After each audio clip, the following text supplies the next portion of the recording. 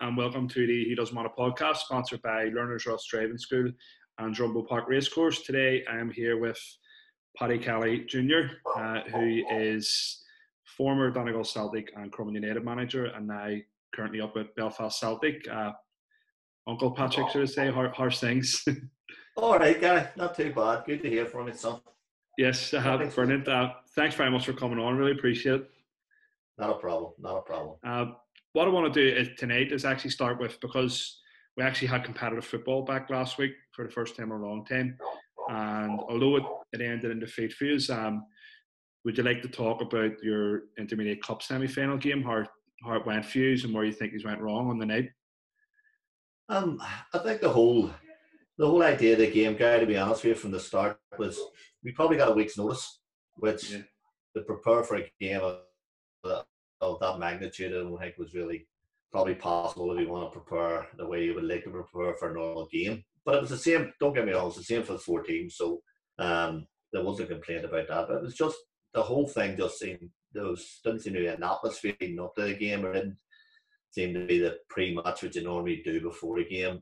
It just felt very, very flat, and that's not making excuses for Newington winning the game. On the actual game itself, it was very much, Newington started off really, really brightly. Really, really good 20 minutes. And we were on the back foot for a while, and then we sort of gradually get back into it. And Newington took probably an undeserved 1-0 lead. And then we got back in it again, and they broke and went 2-0 up. And then when it was backs against the wall. But we got one back quite early after their second goal. And we probably put them under a lot of pressure. But anybody who knows Newington, and I'm sure you know them yourself, a very resilient team, they're very, very hard to break down. You know, when you look at their record, they concede very few goals. And we knew we had a few chances and we didn't take it. But on the end of the day, very disappointing not to get through. But, you know, credit to Newington. Yeah, is it more disappointing that you had a previous semi-final against Newington earlier in the year where most people watching the game thought you dominated the game and probably should have won it on the night, and then they come away empty-handed then, and then the same last Friday night again? Was it more disappointing for yourselves and the players? Yeah, I think it was. You know, I think even the players from the first time we played them, the expectations were quite high within the squad itself and the management. Newington had changed a bit. They brought a few new players in, a few young lads who I have to say were very, very good on the night. Didn't catch us by surprise by any means. I just felt at the end of the day, Gary, if you don't take chances, you don't win football games. And you know, we didn't take our chances to fail that night. And in the first game of the semi-final, we didn't take chances. So, you know, as I say, you don't take chances and not win football games.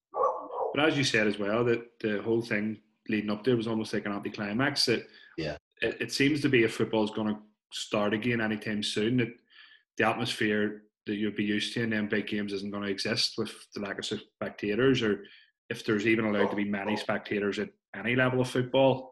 Can you see that just being something you just have to get used to then, really, as a club?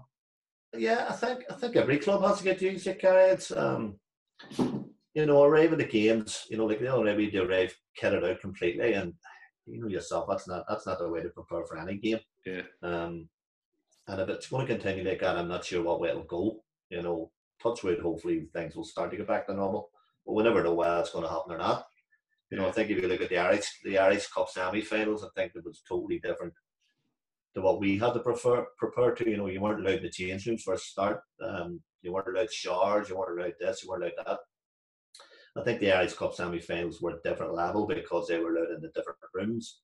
You know, no doubt they were allowed showers and stuff like that. I think things like that sort of, if they don't change quickly, I don't think any club will want to be playing football when it's like that. It just doesn't seem to be an atmosphere. Yeah, it just gives like completely different game altogether. So it is. Yeah. You know. Yeah. I don't even know why you know this. I probably don't because you're just in. I've just watched the Newington game on TV there on YouTube in the final, and Darlington just beat them 2-0. Right, because it was actually, I wasn't sure if it was still on the go or not. I was actually going to ask you, you know. Just literally 5 minutes ago, just before it came up, I just watched the end of it. Darlington won 2-0, and to be fair, what I seen Newington with a better team, you know, so it shows you always a better team doesn't win games, and I think that proved tonight. I think Newington will be really, really disappointed because I thought they played really well tonight. In terms of like then your season as a whole, so it's your first year and as a management team and with with Mackers, Steve McElorem, and obviously the league season was curtailed, and then Dunloy were then awarded the league points per game basis, and then of course 2 semi-final defeats where you obviously as a club showed what you can achieve by even getting to those 2 semi-finals. But considering the fact that the season's now finished empty-handed, is it a disappointment, or should you be happy with what you've achieved this year and then just build towards next year? Yeah, I think, to be honest, a disappointment, yeah, 100%. The 2 semi-finals was certainly a disappointment. I think the way the league was said, everybody has their own opinions on it. My opinion was it should have finished the league. That's my personal opinion. We were on a very good run when the league was stopped for obviously a very important reason. But to me, the league should have been finished. And I'm not too sure about the points per game rule as well. But that's the way it was done, so we have to accept that decision. The 2 semi-finals were really disappointing. The Steenie Suns was really disappointing because I thought over the 18 minutes or an extra time we were better saved. But as I say, that didn't happen. But on the second point, yeah, 100%, we're happy with what we've built so far, because this time last year when we started to get a group of players together who we hope would do well. And trying to build a team, as you probably know yourself, is really, really difficult. When me and Mackers took over, there was probably maybe 3, maybe 4 players from Sport and Leisure who were still there. So we knew we had a job of trying to find players. And to be fair, we targeted certain players who probably myself and Mackers playing career, my management career, knew would do a job for us. And we got together a really good group of players. And throughout the season, we had some really good performances, some disappointing performances. But overall, when the season sort of came to an end, we're happy enough with what the squad, we've kept most of the squad this year, and it's really a building process. I think sort of 6 months into a year of a first team being grouped together, I think there's a lot more to come from the squad of players we'll have. Yeah, so I take it the club has big ambitions as well. Take it next season, the big aim is then promotion back into the Irish League then. Yeah. I mean, I think first year getting together was always going to be a tough year. It's going to be a tough year next year, don't get me wrong. I mean, you look at the teams within our own league who are obviously trying to get up, and then you look at the teams in the Mid-Ulster League and the Amateur League who are trying to get up as well. So it's going to be really difficult. And I know there's only, if there even is promotion next year, nobody knows because of the way they change the rules. So we don't know. But all we can do is probably hopefully win our league and then see what it takes us. But you have some good sides with our league. It's Dunloy proved last year. Probably people didn't expect Dunloy to be there. People probably expected ourselves as the Jadeses. And again, Dunloy was probably a bit of a surprise, but Dunloy are a good side. Take nothing away from them, they're a very good side. To go the length of time they did unbeaten was a really, really good achievement. So next year is probably 5 or 6 teams who could challenge for the top place, and it's going to be really tough. Yeah, and then if you do win your league, then like you said, if then you get through either teams from the Mid-Ulster League or the Amateur League or whatever way to play off will work. Yeah, well, this is it. It could be a playoff of maybe 3 or 4 teams. Obviously, you have to have the facilities to get up, which is probably a stumbling block for Dunloy this season. You have to put them in place, and you look at the likes of what Ballymacash have done recently. St James is obviously playing with Donegal Celtic, so their facilities are fine. Ours is fine, and there's a few teams in the Ulster League who are fine as well. Crew United, Money Saint. So there's a lot of teams who can go up. So everybody's vying for probably that one spot. Yeah. In terms of what I want to do now, then, is move on to your playing career, your management career. So first of all, growing up in the streets of Lenadoon, where was your first club, and then your youth team, and then from there, where did it take you? Probably from very early age, guy. I was only, I don't know, maybe 6 or 7. Started playing football, probably younger than that. Myself and my brother, obviously your father knows, we kicked the ball from a very early age. We kicked the ball and probably kicked each other as well. But always grew up, but whether it was Gaelic or soccer, we both played both. I just probably took a liking to soccer, maybe more than the Gaelic football. And it was always Oliver Plunkett. Always Plunkett. When you're from Lenadoon, Plunkett was your club and probably still is. And all my youth football was played as a Oliver Plunkett right through from academy age 5, 6 right up till under 18. So that's where I grew up, and that's where I learned how to play, and no better club to do that. And then from there, then St Albert Plunkett, you then had an opportunity to move across the water. Then, and how did that opportunity arise? And then probably before I got the opportunity to go left, I was offered a trial at Middlesbrough at 13, 14. And I don't think my daddy was too approve. He didn't give me much approval of it because I was so young, but it was sort of what players probably still do now, and a lot of players done then. You were going across for the weekend, you were going on a Friday, maybe playing a weekend on a Saturday, you would come back on a Sunday. Yeah. But at that young age, my daddy sort of didn't put me off it, but he sort of went, he wasn't too happy with the situation. So we ended up, I didn't go to Middlesbrough. I sort of played on for Albert Plunkett. And one day we played a team from Derry called Derry Athletic. There was a scout at the game, a guy called Jimmy O'Hay, a very well-known scout from Derry, and he approached me after the game, approached the manager, Dominic McInhill, and said, look, we'd like to take Paddy on a trial to Leicester. You don't mind? Obviously approached myself, approached my mother and father. Went on the trial and came back after 4 or 5 days. Didn't think anything was happening, and then we went to Scotland, playing a tournament for St Albert Plunkett in Ayr. Yeah. Done really well, got the final, and after that, Jimmy O'Hay was at the game, and he approached me again and said to me, look, we're setting the date up, you're coming across. So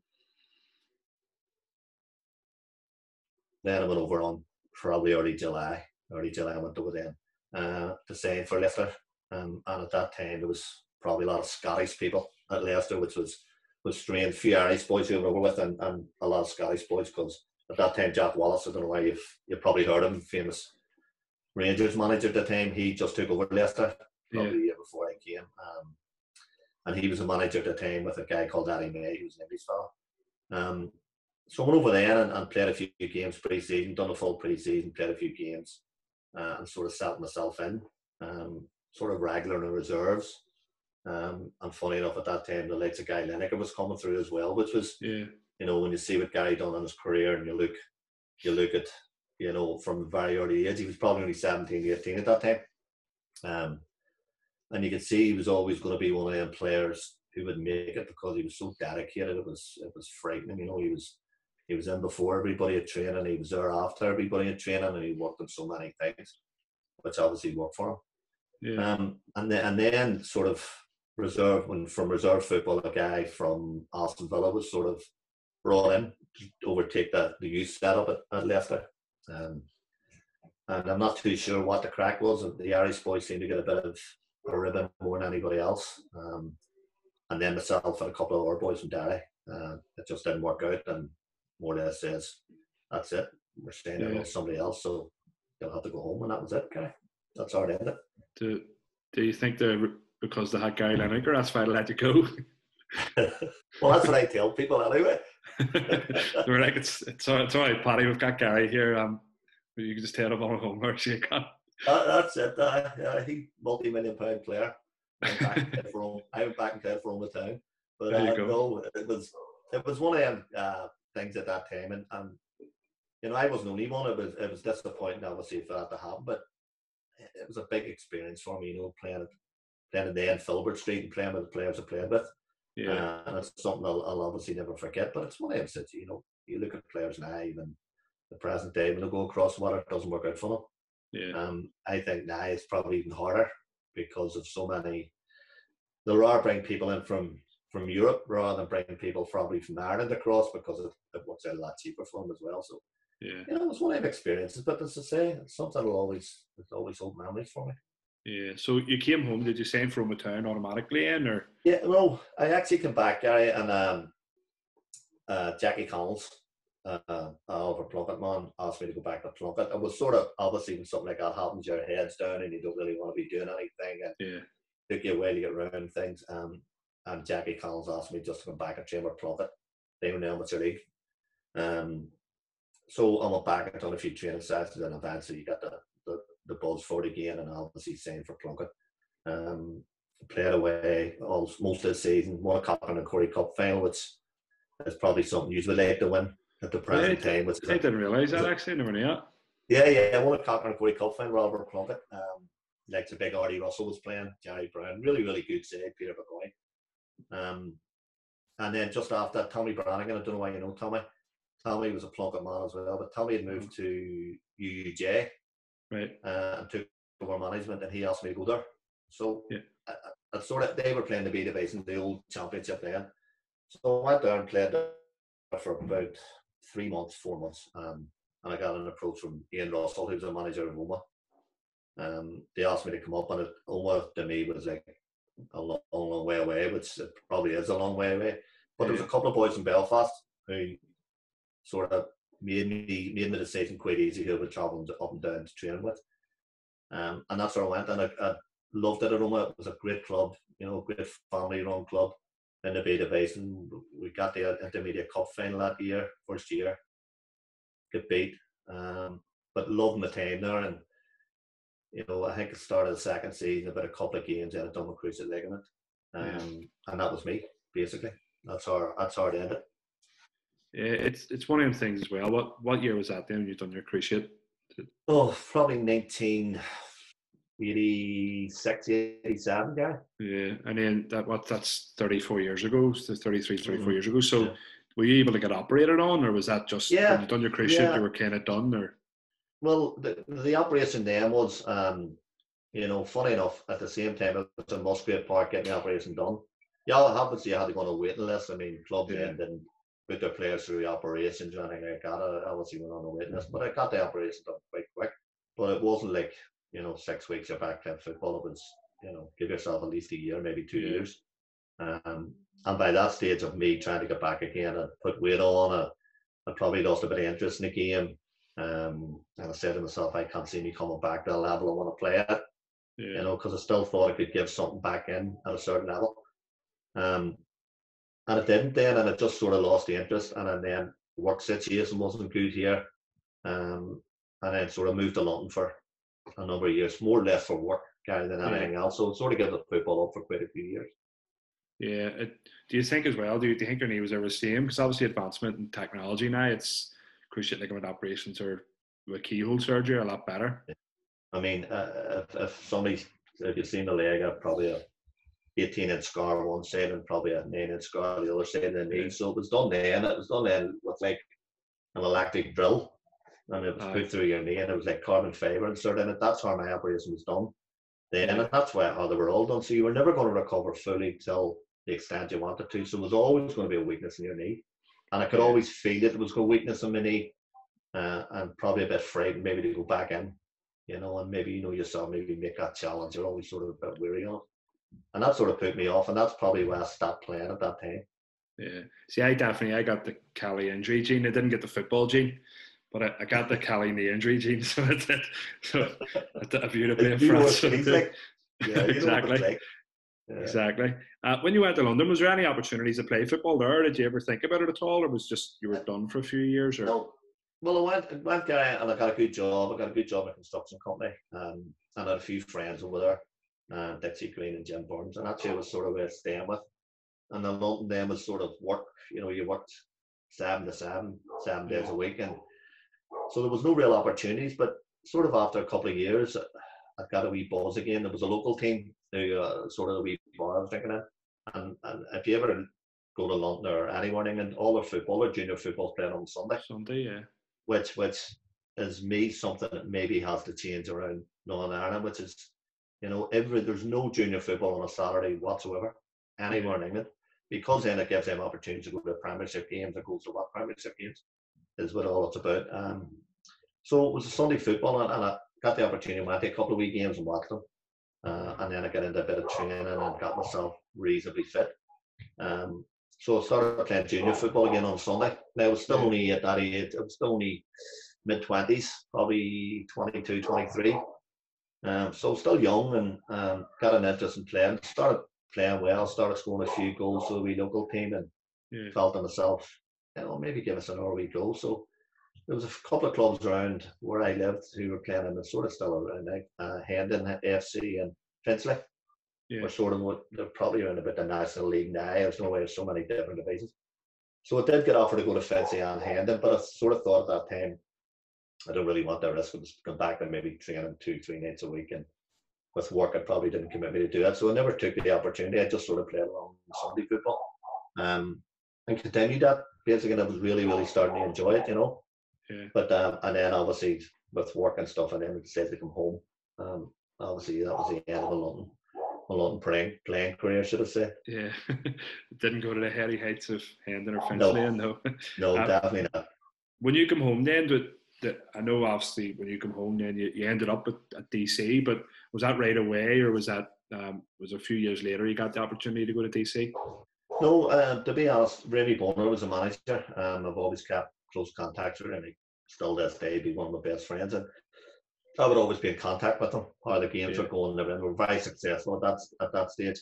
And I came back, and I think I came back on a Friday, and Tuesday night I was up training with them. Right. And I signed right away for them again. And started playing a few games. Probably played about 8, 9, 10 games maybe. And was really enjoying it. I was still quite young. I thought to myself I could play at this level and maybe have another 5, 6, 7, 8 years at it. And after about 8 games, guy had done my ankle ligaments, and it just knocked me for 6. And I just went to myself, this isn't for me. Too many injuries, picking things up. It's the fact of work, and it's something I don't really want to be doing anymore. So I more or less packed it in. And Remy had asked me to come along and give him a hand, and that's sort of when I started into the coaching management end of it. Then, once you went into the coaching management, you eventually became the manager full time. How many years in total were you at DC? Was it? 15 in total, Guy. Probably 13 sort of, and then I left, and Paddy McCallum came in. Then I went back for a period of about a year. So probably about 15 years. Yeah, and you started off in was it the old intermediate B division, was it? The intermediate league, it was sort of teams in Derry. The direction that they were in, it was all played up there. Obviously, we played our home games in Suffolk Grove, but you were playing some good quality teams, like the Dungiven, Oxford United Stars, Trojans, all them type of teams, and it was really competitive. Yeah. So that's where I had started out. Remy had stepped down, and that club had asked me to take over. It was something probably I didn't think would happen that early, but when I did take it over, I really, really enjoyed it. Yeah. And then once you took the club over, was the club's then ambition to go Irish League? Was that then your aim altogether as a club, or? Yeah, I mean, I think it was always the sort of club's ambition when it first sort of formed and got to a level which I thought that maybe could step up at the next level. I'd obviously sat with the club committee and said, look, how far do we want to go here? My ambitions are to go as far as I can go. I had no badges or anything at that stage. Yeah. How far do we want to go? And the response I got was the Irish League. So that's when I sort of set out then of trying to build a team and build a club to make that happen. And it probably took us a few years, but it was probably a big achievement from a club from that area to get in the Irish League. And it's always something, it's a great achievement, for everybody concerned, the whole of Donegal Celtic. Something to set out to do, and God rest a lot of the members who were there at the time, the chairman and the secretaries, who'd probably never seen it happen. But when it did happen, it was fantastic. Obviously, brilliant achievement. Yeah. How was it that you had to play off again? Was it to get in? Or? Yeah. We'd obviously it took us a long time to get into it because we'd won the intermediate league so many times. Like I was there at intermediate. I was probably there for 3-4 years. And in that period, I think like 20 trophies were won, in 3-4 years. That was like Intermediate League Cup, Intermediate Challenge Cup, League and stuff like that. So we got to a level we probably needed to go higher because there wasn't any more to win. And we kept playing for the Irish League and playing and just kept getting knockbacks. And then Donegal Celtic came on board. And both clubs went to a court of arbitration and all of a sudden both teams were allowed in the Irish League, which was then the B division. And that's really where it began. And then it was a matter of once you were there, your facilities were right, and you won your league and you were getting promoted. So that's what we stuck at and built over the years. And it eventually happened. But yeah, it was a playoff. It was a playoff against Institute. I think that year Crusaders won the league. So we were in a playoff. Crusaders were in the championship with us. Yeah. And so we went into a playoff with the Institute, 2-legged affair, and our ground, DC, wasn't eligible for it. it wasn't passed. So fair play, and we'll always hold them, give them big thanks. Cliftonville allowed us to use Solitude for the playoff games. And our first game was at Solitude, and we beat Institute 3-1. But then we had to go down on the Friday. I think that was a Monday. We went down on a Friday and played them at Drumahoe. Yeah. And we always knew it was going to be tight. And we went down, and funny enough, we got Gary Clifford sent off very early on. So we knew our backs were against the wall. But we held out, Gary, and we ended up drawing the match 0 each. And that was it. So you were promoted in the Irish League from there, which was probably a big shock to a lot of people, but it wasn't a shock to people involved. You know, we sort of built for it for a number of years, and it wasn't a shock to the football people and close people who knew. Yeah. And totally deserved it, you know. Yeah, because you come up with so much success as well. You were ready for it, you were prepared for it. And was it the same year you got promoted, you won the Steeling Sons, or was that the... No, we got promoted in 2008, so won the Steeling Sons in 2003. Yes, yeah. And it was one of those situations we got beat in the semi-final the year before by Killalay, and that, funny enough, I was at Solitude as well.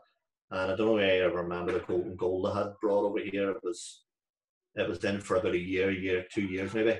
Right. In cup competitions, so if somebody scored a goal in extra time, that was it, game over. And it was Killalay, and we're drew 2 each, and then went into extra time and they scored. So the match was gone, that was it. And funny enough, it was Killalay we played in the Steeling Sons Cup final the following year. Yeah. So I think it was a bit of revenge, you know, that. And lucky enough, we had a really, really good side, you know, some great sides up there. And we ended up with beat Killalay 3-0 the final, which was brilliant, absolutely. I remember that game, but I couldn't remember how long it was. 2003, Gary. You're trying to get old. I was only a kid. I know, that's it. I thought it was maybe a wee bit younger, and that's what I did. But I think your dad left to do with turnstiles.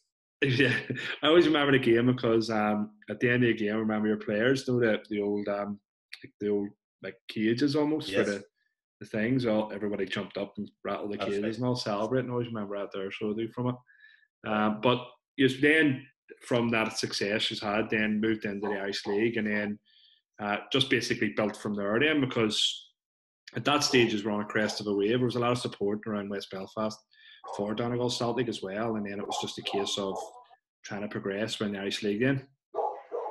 Yeah. I mean, every sort of year was a sort of building process. We knew, you know, the Steeling Sons Cup team was sort of built to win the Steeling Sons, if you know what I mean, to a certain level. And then we won the Intermediate Cup 2 years later. So that was another progression, and then we sort of progressed to the Irish League. So, like, in the space of the time I was there, I know people say, you know, you have to build teams. Probably in the space I was there, you had to build 4 teams. Yeah. You know, for each occasion, and that's what we sort of had to do. And it was something you always looked at, you know, after you finished to say, right, we need to, you know, strengthen that position, or we need to let him go, we need to bring these type of players in. Yeah. And that's what we sort of looked at every year, you know, myself and the coaching staff. And we successfully done it in the Irish League, as well. And the first year was probably a bit of a struggle because we're new, and it was backs against the walls, especially against the big teams, you know, and then fields like Glentoran to Cliftonville. But we always held our own against the so-called lesser teams, so we knew we were all right. So we held our own, and then after that season, we sat down and we said, right, we need to do something here. We're going to struggle. Sit down, and we got a few players brought in. A lot of players came through the youth teams, you know, local players, and was strengthened by signing 4 or 5 really experienced players. So the second year was a big plus for us. You know, the really plus, and we started to attract a lot of players who wanted to then come and play for the local club, which was great for us at the time. And we were getting a bit of media attention as well because West Belfast, and it was a big support. So we sort of built it from there, Gary, and then year by year, then at the time I was there, it got better and better and better. Yeah. Regarding the players, especially players who want to play. You know yourself, you have a player who wants to play for that club, that's half the battle. Yeah, because you're able to attract boys back from local boys from other clubs, the likes of Stephen McAlorum coming back. Your other guys are like Mackers coming in, Paul McAreevy and stuff from Linfield around that time as well. Yeah. So you're bringing in experienced Irish League players as well who were coming to their local team then, which obviously made you stronger within the Premier Division.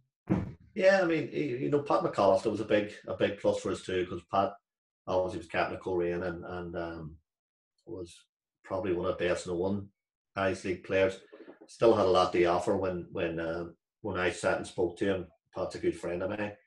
And getting him was a massive, massive coup for us as well.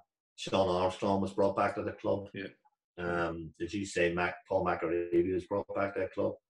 You know, players of who had played for other clubs, you know, the Linfields, the Cliftonvilles and things like that. You know, with saying the likes of Kieran O'Connor, who came back from Bolton, Noel Corrigan came back from Bolton. Yeah. Players who were real quality players. So you knew yourself, if you could gel a squad together, you would have a chance of doing well. And that's what we sort of looked at. And they did start to gel, you know, and at that passage of time, it was a joy to manage a team because you had a bit of experience and a bit of youth. And as you hit on right away, McAloran was probably the biggest positive because he was still a young kid. Yeah. You know, he was probably only 18 when he came back to us because he left when he was 14. Yeah. You know, to get him at that age and mould into the player he became was massive, massive for us. Yeah, around that time, then obviously he's had a lot of success, and the club itself. Then you had glamour friendlies against the likes of Celtic, Atletico Madrid. You had the Irish Cup semi-final, which was reached, and then the highest position was sixth. You finished as well. So, out of all that, what would be the most enjoyable part of that for you? Would it be all those things, or developing players, or bringing local players in, or? I think Gary managing a local team is always probably more pleasing if you can bring local players up through youth, and that's something that I always try to do, you know. And even playing the Premiership, we had a number of local players who came through. The glamour friendlies were fantastic, you know, and even you probably missed out. Jim McGill was manager of Ipswich, and he brought a full Ipswich side over, which was fantastic to play against the level of some of the players. Celtic was fantastic. Atletico Madrid was super, and it attracted big crowds to the club, which was obviously good for the club as well, and it got us a lot of attention. But you always, if you can find one gem in a local club to come through and progress in the Irish League, and hopefully touch wood go across the water from your club, you know, job done. You know, that's what you've done as a club, and you know, lucky enough we were able to bring local players through, which was more pleasing than the glamour friendlies. Yeah, in terms of then the success was said about earlier, finishing sixth the season you did, that was also the same year as Irish Cup semi-final. But obviously then you couldn't build on that success because of what happened, the politics of football. So do you want to explain, if anybody doesn't know, what happened that year to us? Well, at the year we got beaten in the semi-final, we had, well, probably, certainly for Premiership, probably the strongest squad of players we ever had. Really, really good squad. I had also spoke to probably 3 or 4 players who were planned for the following season to come through as well, which would certainly have strengthened us. Irish Cup semi-final was a massive disappointment. We sort of went from Christmas time right through that semi-final unbeaten, you know, and that's playing the Blues, the Cliftonvilles, the Portadowns, the Coleraines, and we had a really, really great chance. It was disappointing because probably we lost it in sort of circumstances which wasn't pleased as well. You know, we got the extra time and a couple of mistakes that didn't go away. That was a disappointing thing, and the players sort of felt that afterwards. And at the time, sort of when the politics started coming in, we were sitting sixth in the league, really comfortable, probably pushing the end. You know, at that stage, probably people didn't realise if we'd have got that finally Irish Cup, we automatically would have been in Europe because of the way things worked out. And people were laughing, going, Donegal Celtic in Europe, but it was a possibility. And if somebody had said that 20 years before, I'd have laughed at you. Sort of what basically what happened was when we got to that stage was, I don't know why the club, the football, started to overtake the club. There was always a football club, but I don't know why it started to overtake the social end of it, or people weren't happy with that situation. At the end of the day, it's a members club. Basically, that's how things happen. Members vote. They voted their AGM, and members weren't happy with the way the football was being organised or being run or whatever. So at the end of the day, there was a meeting held. Some of the committee resigned. The club asked me to come in for a meeting. I went in and met the new committee. Spoke to them regarding what way football was going. And to be honest with you, there wasn't much sense talked between myself and the committee of what way they want to bring the club forward. So at that time, I thought to myself, right, I've probably done enough here. You know, I don't feel that the club want to go the direction that I want to go. And that's when I decided to step down. Yeah. Once you stepped down, then did Paddy McAllister take over at that point, or was it? Yeah, well, Paddy had, yeah, at that time he did. Paddy came in and took over. And Paddy probably got, no, he didn't, guys, sorry, I'll go back. Paddy had took over. I'd stepped down before, and then brought Paddy in. Paddy had been sort of, when Paddy McAllister was brought into the club, it was always the understanding he was into the coaching, super coach. He was taking the coaching, and eventually when I decided to step down, Paddy was automatically going to step up the manager's job, which he did do. And then Paddy took it. I had a couple of playoffs and stuff. Paddy, they dropped out of the league because of the point system thing. I don't know if I remember that. Yeah, that's it. That's what I was thinking about earlier. Well, I actually got it wrong. I thought that was the same year that you got the semi-final, but that was because of the IFA bringing in new guidelines, and then they decided then, based on a points caliber, whether or not you stayed in the Premier Division or not. So you weren't actually relegated as a club, but no, we weren't, and they never were relegated. And that was the thing was, at that time we were sitting, so we're going really well, and then they brought this license law in, which and credit their club at that time. They got everything in place. You know, the committee then were fantastic. They got, you know, the club itself, the facilities in place, the finances in place. What they needed done, they got done. But it became the point system, and when the point system was brought out, Bangor, who were, I think, in the B division, were brought up the Irish League along with another club, and we were put out of it. With something at that time, we probably had everything set in place. I think the point system worked out. It was due to financial something, you didn't have this much in the bank or whatever. I never really found the end of it. But what we later found out was it was clubs who, I'll not name them because in case it was legal. Yeah, it was clubs who brought porta cabins in on the day of their inspection and used them for showers, and as soon as the committee went away, the porta cabins lifted out of the ground, and they gained like 500 points for this. There was also another club who put temporary seating in the day of their inspection, and when the inspection was left, the temporary seating was taken back out again. So as clubs knew how to play, we didn't do that. We just went by the book. And obviously we get put out of the league for, and that was something that sort of always sat and didn't sit too nicely with me. I think that's the reason that I left in the first place. But then Paddy took over. And then Paddy sort of built his own teeth squad and everything else. And then Paddy had his internal problems within the club. He could probably explain that to you better than I could. And then they had a few managers, I think that Marty Talb came in. And then Marty was let go, and then they brought me back in, asked me to get back in, and then that's sort of what happened with the club that was saying, and we got to the semi-final and stuff like that, and then after that I left. Yeah. You actually saved the club from relegation when you come back in as well, didn't you? They were on the verge of relegation that year, weren't they? Yeah, they were quite close. We're well down there, but I don't know, as people say, probably a new manager comes in, players play for a new manager, and then once you get the old manager, probably stop playing for him. But no, it was still the same. It's probably the same bunch of players who were there probably from when I was there, so I knew most of them. And credit to them that they did set up that year, which is good, because then we were able to build for the following year. Yeah, when you eventually you were finished altogether with Donegal Celtic, that was due to a disagreement with the club and the committee. That's obviously something which would still annoy you because it's the length of time you spent at DC.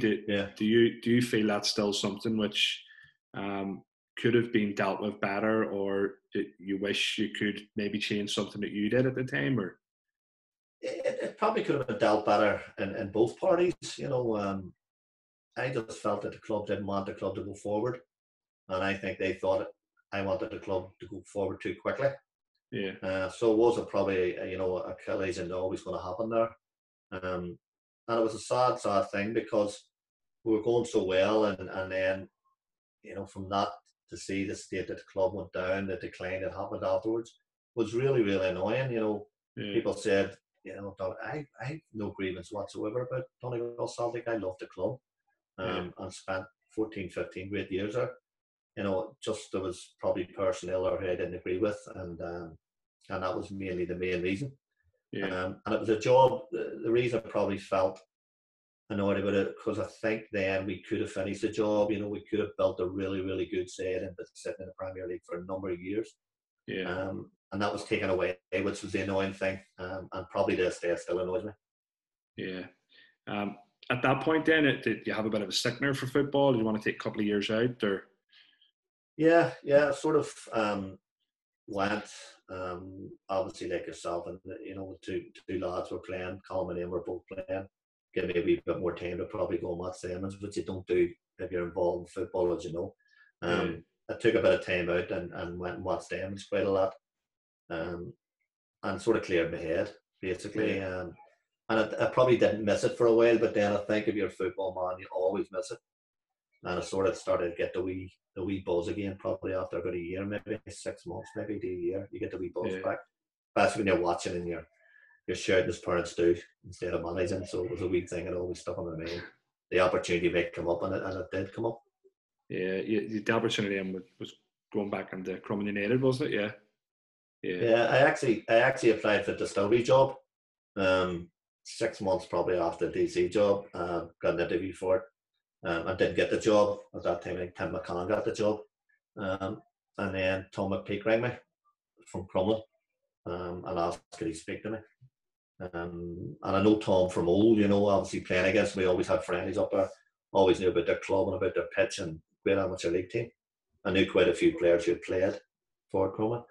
So once I sort of went up and met them, sat down with them, I was sort of near the end of the season. It was probably only about 10 games to go, and what I said, we sort of made an agreement with Tom, and I said to him, look, I have no intention of sort of taking over at the minute. I think I probably need another lot of months and stuff, maybe in the summer. I said, but what I'll do is I'll give him word, I'll come in next year, pre-season, and I'll take it from there. So sort of agreement was made. After about a week, Tom rang me up again. He says, can we have another meeting? And I sort of had an idea what the idea was. And he says, look, we're really struggling here. We're bottom of the league. We're probably close to relegation in the Premier League. And they said to me, look, if we get relegated into 1A, it's a real tough league. It's trying to get back out of that. It's a problem. So I then agreed to take over. At that time, Pat Wall and Liam Burns were joint managers. So I didn't change anything, didn't bring anybody in. I went up, worked with Barnsley and Wolsey. And lucky enough, we kept them up with a couple of great wins and kept them up quite comfortably. And then from the next year, then it continued on. I have to say I had 4 or 5 good seasons up there. Yeah, I'm just realising, I think I've missed a period of your career out there. It was after Donegal Celtic, it was Chimney Corner, wasn't it? Yeah. It was funny. I was Chimney Corner. I don't know if you missed it out or me missed it out there, but both going a bit senile. Yeah, it was at the time Colm was playing for Chimney Corner. That's so right. I was going to watch a few games, and I knew their manager, God rest him, he passed away, Shay Hamill, a great man. He was managing Chimney Corner, so I would have had a chat with Shay and stuff. And Shay had said to me, he to go in for a couple of tests and stuff. He wasn't feeling quite well. So he said to me, look, would you fancy coming up and taking over for a couple of months until I get back on my feet? And blah, blah, blah. And I said, Shane, I have no real interest in getting involved. And he said to me, look, come on up, meet the players. And I knew most of the players anyway. Yeah. So I went up anyway and I took over. And it was probably the most difficult job I probably had in football because at that time, Chimney Corner was struggling near the bottom of the league and not much players, and it was hard to attract players. But again, I have to say, facilities, fantastic, club, fantastic, committee, super. So I went up and took them over, and it was initially probably for about a month, 6 weeks, and God have mercy, Shay passed away suddenly. Real sad time for the club and the family, and so I decided that to stay on for a few more months. So I think I finished the season, and then at that time I just said to myself, I'm going to just step down. And I think at that time my father wasn't too well, so I just decided, look, I'll step down and spend a wee bit of time with the family. But that was my time again. Chimney Corner, it was great club. Yeah. So back to Crumlin, because we missed that bit out. Your 4 or 5 years of Crumlin, you started off 1A. You eventually brought the club to the Premier Division. You had a couple of cup semi-finals in there.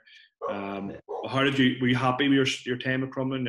How everything went? Or Yeah, at Crumlin, we obviously started off at 1B, as you said, when I went in, Gary. And sort of, I didn't change too much when I first went up. The boys were still there, so it sort of took over the last 10 games this season and finished reasonably well after sort of not suffering relegation, threat of relegation.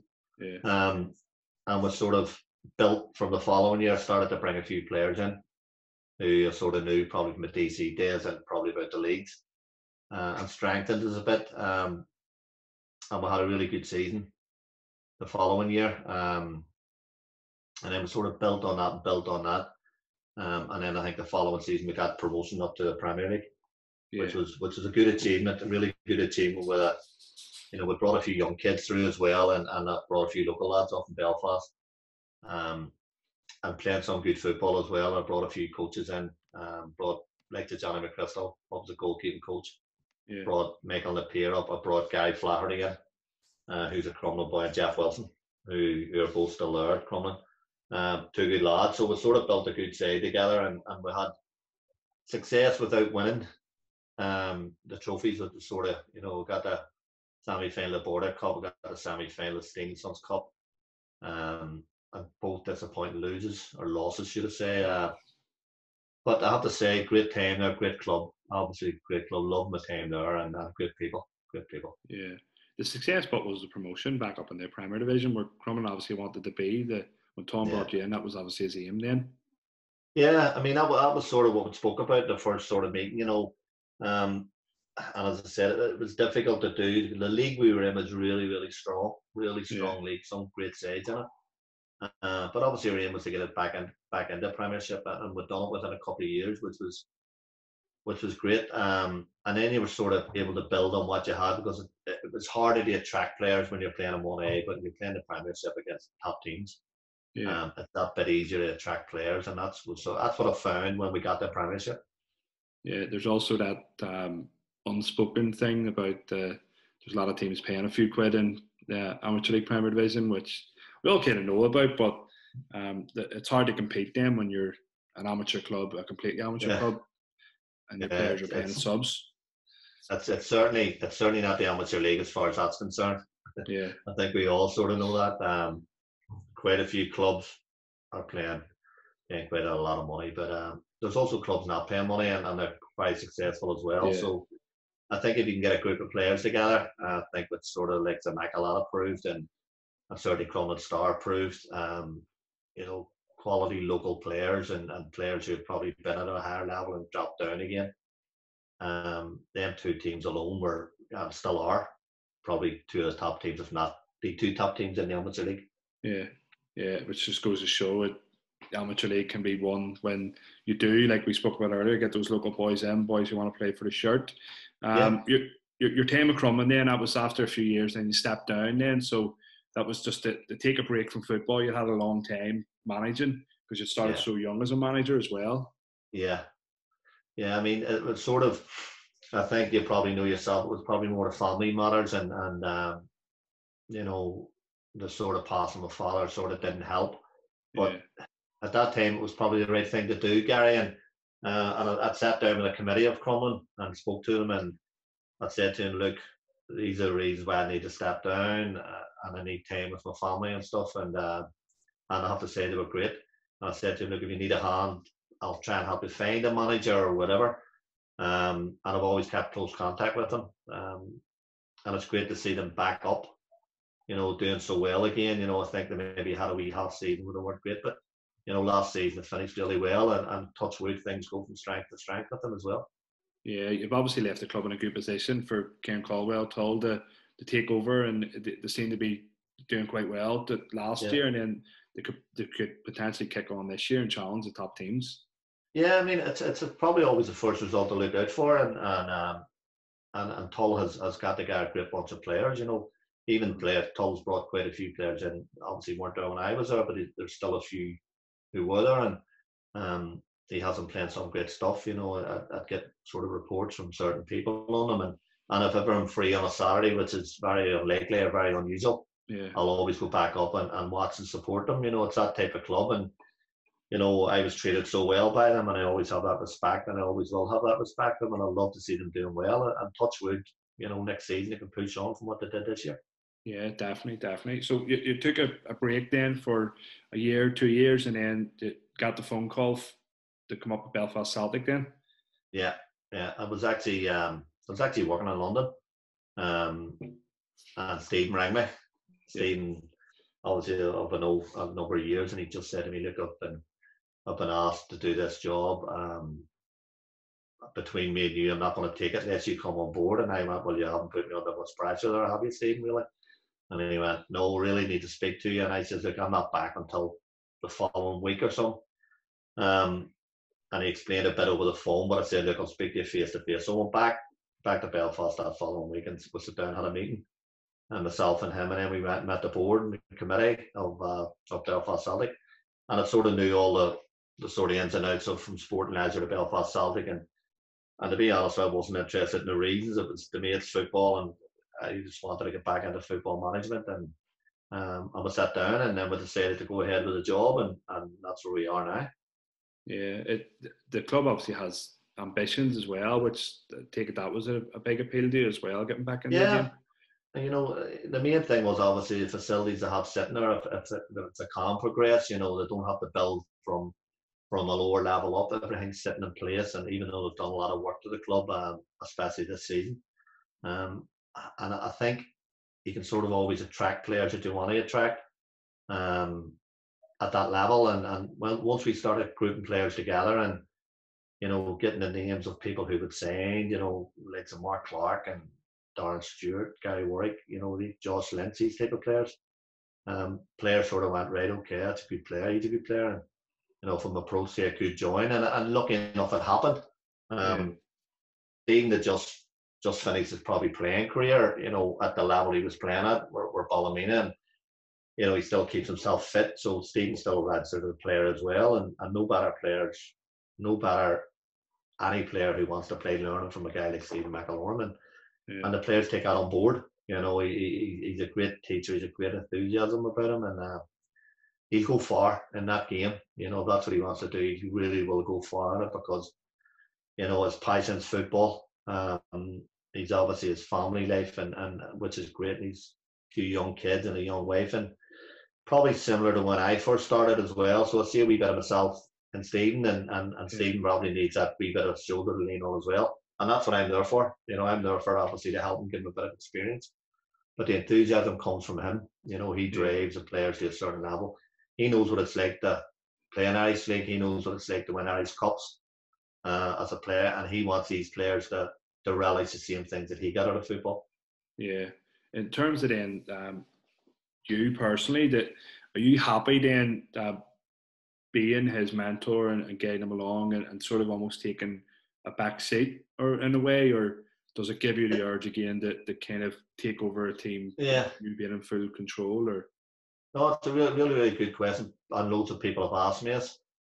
To be honest, Gary, I probably wouldn't have took the job if it hadn't been Stephen McElorman Masson. Yeah. Do you know what I mean? If somebody else made a come in, I probably would have said no. But me knowing Stephen and knowing the way that he keeps himself and the way he looks after himself and the way he respects footballers and the way he talks to people, that was an easy decision for me to make. There's no decision taken by one person. It's always a joint decision. If the team plays bad and it's our fault, we hold our hands up and say it's our fault on this. We're not, if we get criticised, you've got to take criticism, and we both take it jointly. We both pick a team along with Owen Begley, who's a coach, first team coach. So it's a group thing as far as we're concerned. And obviously, the old saying, if you win the guy, you lose the guy, and that's very much what we have up with Belfast Celtic. Yeah, so going forward then, we spoke about it earlier, as of ambition as a club, you want to progress forward. So now that we have got an idea of how the season's finished and the season's starting again, I take it you've been working hard pre-season aiming towards what we have ahead of us then. Yeah, I mean, we probably were late starters, Gary, compared to other clubs. Obviously, with COVID, we sort of guidelines were given out, and we didn't really do. Players were training on their own, as you know. You probably set your own players in type of programs. Set the players programs, and no doubt, I think players playing now from 20 years ago, attitudes are totally different. Their fitness levels are so high at the minute because it's such a short break between seasons. So players trained away, and I have to say, when we reported back probably 3 weeks ago, we're doing one a Saturday and a Tuesday, or a Thursday and a Saturday, just mingle a couple, and it was all light stuff. It wasn't anything really tough. But now, obviously, there's still no date when the season's going to start. People are giving dates out, but with no idea, there's nothing confirmed. So the players are in their usual Tuesday, Thursdays, and we're throwing them in the Saturday as well to sort of build up for the start of the season. So when it does come, they were ready to go.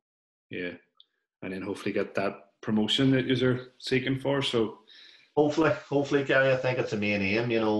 As I said earlier, all clubs want to get there into the Irish League Championship. And that's obviously our main aim this season. We're involved in so many games last year. People say, why do you enter all these cups? At the end of the day, you want to win everything you enter, and it's no different to Belfast Celtic. A lot of clubs didn't enter some of the cup competitions, but that's their choice, and that's the way we want to do. I think at the end of the season we were 13 games behind Donegal. It's a massive amount of games to try and make up. But obviously, if you have 13 games to make up, you're doing well in cup competitions, and that's what we've done. We've done really well in all the cups. And if that's happening, you have a winning team, you get a winning mentality, and that's what you want out of your team, and that's what we got last year. Yeah, brilliant. What I want to do now is I want to go on to just a couple of questions about your playing stroke coaching career. So first of all, the best player you would have either played with or coached, or even you can answer both. Probably the best player that I played with. Geez, that's a tough one, guy. There's quite a few. People ask me this all the time, and there was when I was young, it used to be the same sort of played the Macalata, Willowbanks, Star of the Seas. This is my Plunkett days, and then later on, I obviously played with Oma. And there was a guy at Oma, and older people know who he was. He was at Ipswich Town, and he played for Northern Ireland. A guy called Pat Sharkey. Was absolutely incredible. He was coming to the end of his career, but he was an Oma boy. When I went to Oma, he was playing centre midfield, and a guy who you just look at and go, this guy can do anything he wants. And he was that type of player. You give him the ball, he never lost the ball. His range of passing was terrific. His leadership was terrific. Everything about him, he was a player I sort of looked up to because I was a lot younger than Pat. He was certainly one of the best players I played with. Another lad who people probably don't is a wee lad from down the falls called Danny McCullough. A wee lad from played for Macalata. What a player. He probably didn't get the luck that most people don't get at that level. To go across the water to play Irish League, but Danny was always one stood out. The best player I ever coached, without a doubt, is Paul McVeigh, and he's head and shoulders above anything I've seen.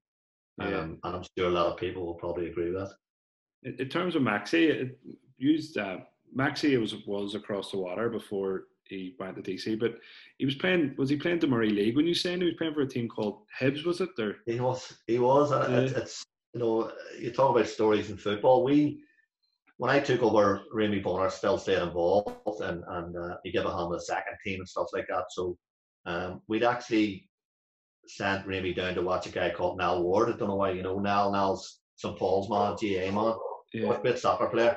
And he was playing for our seconds against the Hibs. So I said to Rémi, go down and have a look at Niall, see how he's shaping up. We'll hopefully maybe use him next week, bring him into the first team. Dead on, no problem. So away Rémi went anyway. So after the game, Rémi comes up. Rémi says to me, "You're not going to believe this." And what happened? He says, "It's nice seeing this kid down here. He's the best kid you'll ever see in 2 feet. This kid is unbelievable." And I said, "Who is he?" He said, "Maxi McVeigh." And I knew of him because obviously been across the water and stuff like that. And I knew he was playing for the Hibs. And I said, "So what's the story?" He said, "No, I've signed him and all." And I said, "Rémi, you just can't sign anybody." He says, "Well, I haven't signed him." He says, "Look, he was taking a corner kick." He says, and I went over when he was taking a corner kick and says, "Do you want to sign for Donegal Celtic?" And Maxi went, "I'll tell you after the match, but yes, no problem, we'll go up." So after the match, he went over and spoke to Tony Corr, who was the manager of Hibs.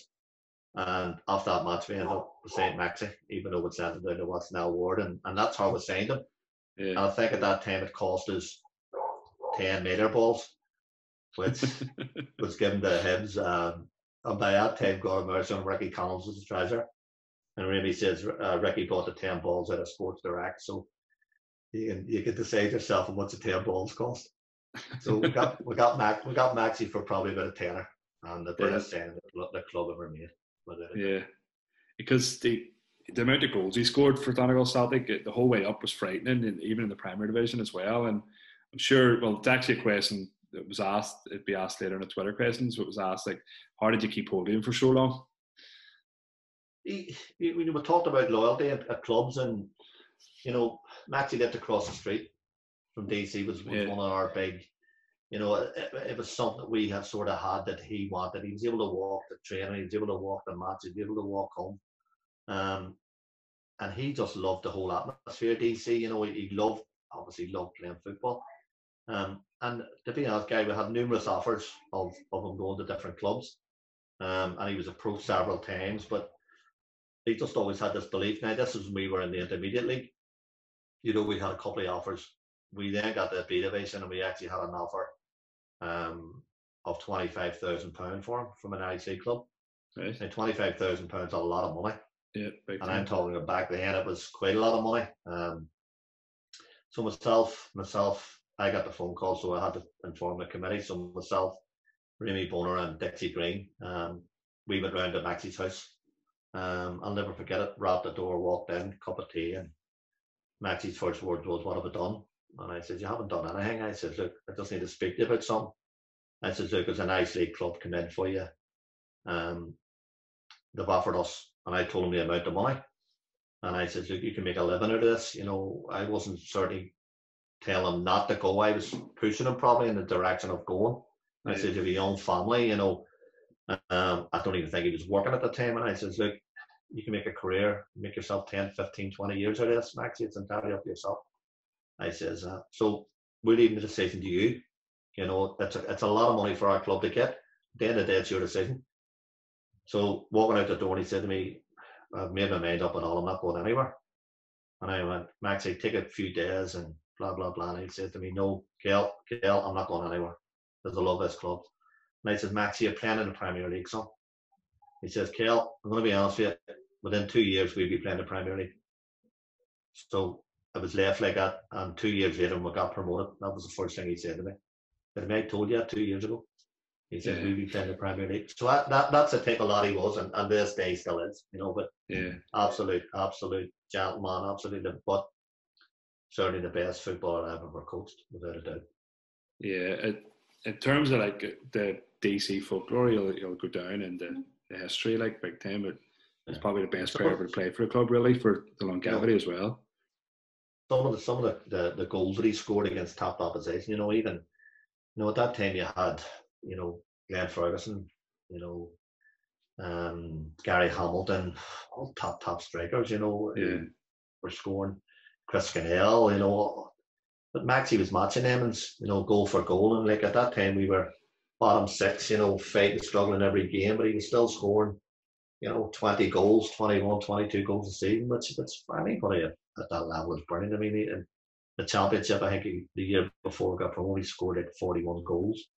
So the wee lad just had that in him. He, for such a small lad and somebody who isn't really well made, he was just a complete striker. He had everything. There was nothing. He didn't have one weakness. Yeah, because he could head a ball as well. I remember that. So yeah, he could. I mean, he get up so high. I mean, probably people said his discipline was a bit maybe on the weak side, but if you took that out of him, he wouldn't have been the same Maxi. Yeah. He just wanted to win, and that's the way he was. And I'll tell you a story about we were playing Larne, and we were struggling at the wrong end of the table. We're playing Larne at Suffolk Road, and one thing I sort of had on the players, and I'm sure you do yourself, show respect to your management, show respect to your staff, show respect to anybody. And after about 10, 15 minutes, I gave instructions to the pitch, and he shouted something off, which wasn't very nice. So I just pulled the linesman up, and I said, "Substitute." And the linesman went, "It's only like 15 minutes gone, mate." And I says, "Yeah, I know." I said, substitute. So who's coming off? Number 11.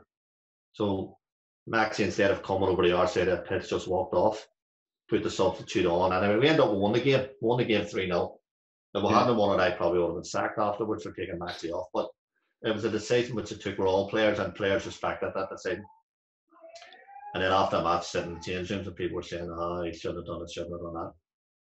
Didn't they? And I'd sit in the office, 5 minutes, door ups. Person Maxie standing at the door. Come on in. Shook my hand. He said to me, I'm sorry. He said, it's something I shouldn't have done. I'll never do it again in my playing career. And this day, he never did. Yeah. That's just the calibre of the fella, you know. I'm sure, especially at Donegal Celtic, it's some characters there. I'm sure it's some. It's a question of what I wasn't going to ask, but I know about the characters you've coached over the years. So, who's the maddest player you've ever coached? So many. I'm gonna tell you. I'd say you probably built up 4 or 5 different teams over the career of players. There was a lot of quiet players kept themselves, and then you always had a group, you know, a group of players. You know, and the primarily we had a group of players we used to call the Gorgeous Gang. You know, it was Paul McDowell, Noel Cardwell, Noel Corrigan, Daniel Lyons. You know, these type of players, great footballers, but they made sure they looked after themselves, you know, the moisturiser and all this business and the shower and all that, always had to look good. It was never really, you know, Maxie was probably not mad by any means, but he certainly was a big character in the changing room. You know, probably the maddest was probably big Sean Armstrong. Sean Armstrong is such a footballer too, but such one of the wittiest guys you'll ever meet in your life. And he always had something to say. No matter what you said, he always had something to answer back to, you know, and it always would have been funny. So you may be doing a team talk and he'd said something that he made a remark and people would burst out laughing. Or he maybe made a fart at or something. That's just the way Army was. Yeah. So he probably would have been the wittiest, certainly the funniest guy within the group of players that I had. But as I say, some characters within the group of, you know, you go back to, you know, the Kieran O'Connors, even Sean Fox, it's all smashing players, Joe Donnelly, Brendy Allsops, all these players, all characters in their own right. Yeah. But they just seemed to want to do things, and they wanted to play with each other, and they were friends together off and on the pitch. And that's probably why the success was so good at DC. Yeah, big time. But in terms of your career overall, playing, coaching, what would be your worst moment in football and your best moment in football?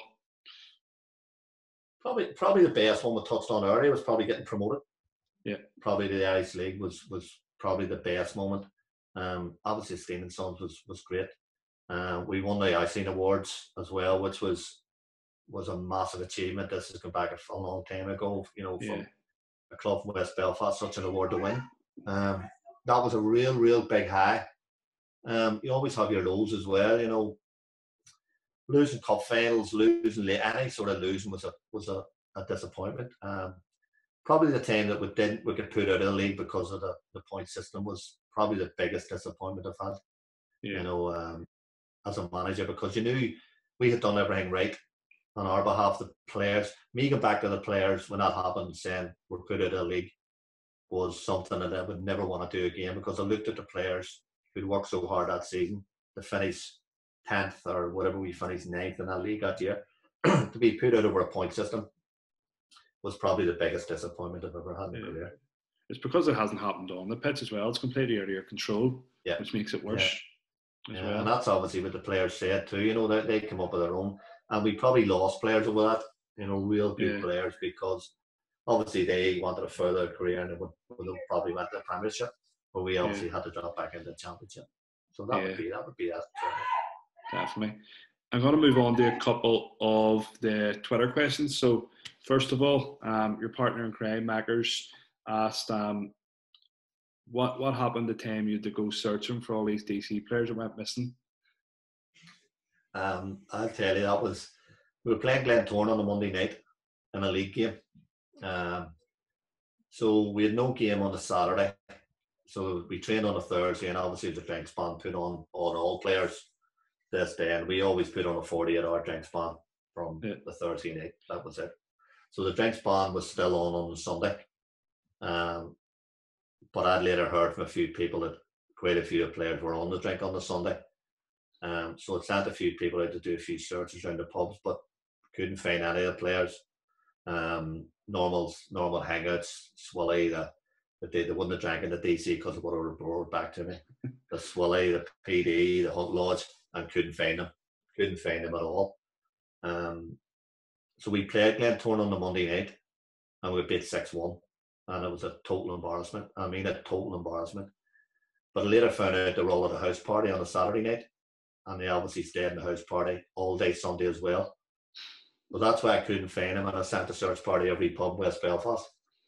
So that's where they were. They were all at the house party, but they were sort of not embarrassed by any means. It's disappointing because of what they'd done. It was a wee bit unprofessional. Yeah. So we actually sat down and regrouped as a bunch of players. And 2 weeks later, we played Glentoran at the Oval in the quarter-final Irish Cup and beat them 2-1. So I forgive them for what they'd done 2 weeks beforehand. You have to, then, so you do. Yeah. Shay Kennedy asked about the time you were in Shoot magazine. Do you remember this? No. He says he actually remembers this. It must have been because you're a boy from West Belfast. He says you were in Shoot magazine and you were tipped as the next best thing in English football, apparently. Yeah, well, somebody had told me, but I'd never actually seen it. But a couple of people had told me about it. Yeah, there was photographs taken, but I was quite young at the time, and I couldn't really remember too much about it. Yeah, it was one of them probably wee embarrassing moments because Shoot magazine was a magazine I always got every week. Yeah, you know, your daddy probably paid for it, and I probably read it before he'd read it. One of them situations. So it was a thing we'd done as a group, me and Jared, and I never actually seen the photo, but I've been told about it a few times. Yeah, my dad's asked. He found out how to work Facebook to ask a question, so he did. He says, did he teach you all you know, and was he the better player? He was our Jared. I call him Jared, obviously. Our Jared was smashing footballer. He probably was somebody I looked up to from a very early age because he was obviously a bit older than me, so I would have went to games and watched him, and he played for Oliver Plunkett probably as long as I did, and a very, very good Oliver Plunkett team, and they were about 18, sort of under 18s, under 19s, and then they had like an under 20 team that played in like the youth football, which is and I would have went to watch him every week. He was probably a bit tougher than I was. He was a typical sort of right back. He put tackles in. He didn't mind being hurt, Benny. He had such good players with him, you know, Jerry Clarkson, John O'Connor's, Teddy Quinn's. That was our George team at the time, and he played in that team and played right back week in and week out. So he was somebody looked up to. He probably didn't get the breaks that I got, you know, regarding that end of it. But as a footballer, yeah, absolutely smashing football. Yeah, because he tells me about it now, but then I don't know if I believe him or not, but sure. No, he's one of those. He would probably be like me. I tell my kids that too, and they just sort of say, "I get on that." But he was, and even when he sort of stopped playing, he played a few old matches, and he didn't look out of place. Even then, he didn't have much pace. That was probably what wasn't against him. Where I had a wee bit of pace, he didn't have much pace, but there was very few wide left players or wide right players where he played would have got past him without getting a kicking, and that's the type of player he was, which, you know, made him the player. That's exactly how he played. He liked to put a tackle in. But a good footballer, a good football brain. And yeah, he definitely was somebody who looked up to as a younger brother. The last question for you, Mickey Longstaff from Crumlin has asked about is the worst sight you've ever seen in football Napper in a pair of Speedos eating a lolly in a coaching trip? Yeah, well, Napper at any stage isn't a good sight, but certainly in the pair of Speedos, he's an absolute nightmare. At the funniest sight to see where Big Napper was, we at the Crumlin, probably like any club, at the last game of the season, we all sort of made this thing. We sat in the change room, had a couple of beers, and if you know Napper's a big bully. He likes to hit people and slap them and do this because he's a big fella. So we're all sitting after the last game of the season. The club had supplied a few cases of beer and stuff like that. So Nabar was going around hitting people, slaps in the head and blah, blah, blah. So he happened to sit down to take his trousers off, his tracksuit bottoms or whatever. And a few of the players grabbed the biggest ice bucket you ever seen in your life and poured it over the top of his head. And he didn't know who it was, so he ran about for about an hour trying to find out who it was to hit them and slap them. And then as he was running out of the team, he fell on his backside. And as he fell, another ice bucket came on top of him. And a sight was so funny because it took about 12 months to try and lift him up again. But that was Big Napper, and that's the way it is. He took it all in fun, but yeah, an absolute nightmare of a sight. Brilliant. Paddy, thanks very much for giving up your time, and I really enjoyed the chat. And obviously, there's a lot of stuff I found out as well. I didn't even realise about your career management as well. So it's good to find out, of course. But thanks very much for doing it. I really appreciate it. No problem. And best of luck next season. I hope all goes well for you. The podcast is sponsored by Learners Rush Driving School and Jumbo Park Racecourse. And we'll be back next week with another interview. Thanks very much for watching or listening, folks. Okay, cheers, guy.